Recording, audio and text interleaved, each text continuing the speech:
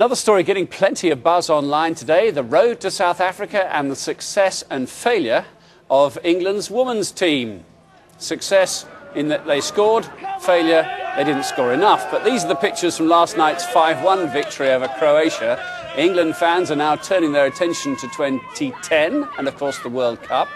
For fans in Finland, though, supporting the women's team, it was not such a good night. Germany winning 6-2. The Germans beat us again to secure the European Championship finals. Well, let's see what the blogs and bloggers make of it all. Joe Broadfoot is from fansfc.com, and Football Ramble podcaster and comedian James Campbell is also here.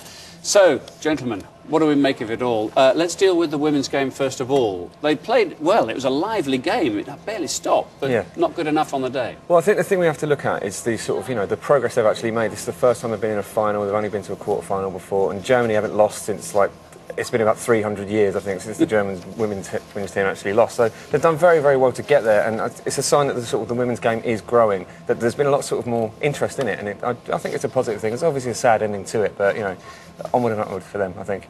OK, they can only get better, right? Yeah, that's what I always say about women's football, but so far they're not quite at the same level as men's football just yet. Although I have been known to watch the occasional game, not the other night, unfortunately. OK, now how carried away should we be getting about England's prospects now for 2010? You know what, I'm actually getting carried away myself with it.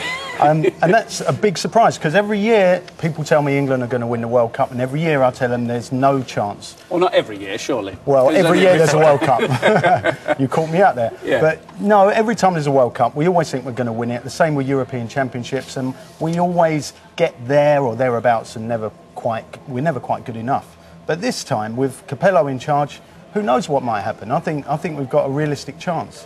We've got good players. I'm a little bit worried about the goalkeeping position, but he was OK. Green was OK against Croatia, so perhaps we can do it. OK. What are you worried about, if anything? Well, if anything, I do think we need to be careful of getting carried away, because Croatia, they're a good side, but they're not Germany, they're not Brazil. These are the sides we really need to be putting the shifts in against. And I think the positives are that England are playing very well, and they're moving very well. There's competition for places. There's players like Theo Walcott, Joe Cole, possibly even Owen Hargreaves that are going to be coming back into the squad. So we'll be going there in a really, really strong position. Also, it's actually going to be quite cold in South Africa at that time, which is something that a lot of people don't realise. It is their winter. There were players wearing gloves in the Confederations Cup last year, so it could suit us. But I think we do need to be careful about getting carried away and not forget there's a lot of work to be done within the squad still.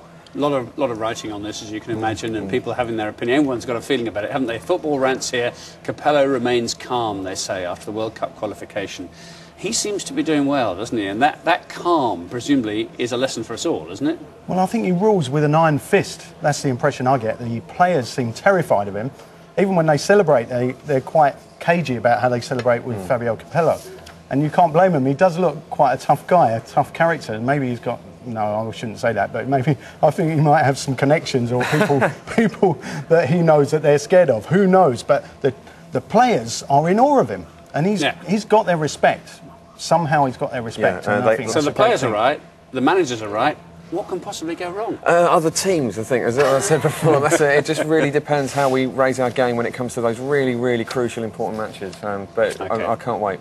Listen, we've got plenty of time to talk about it some more, so we'll leave it there for tonight. Joe and James, thank you both very much indeed.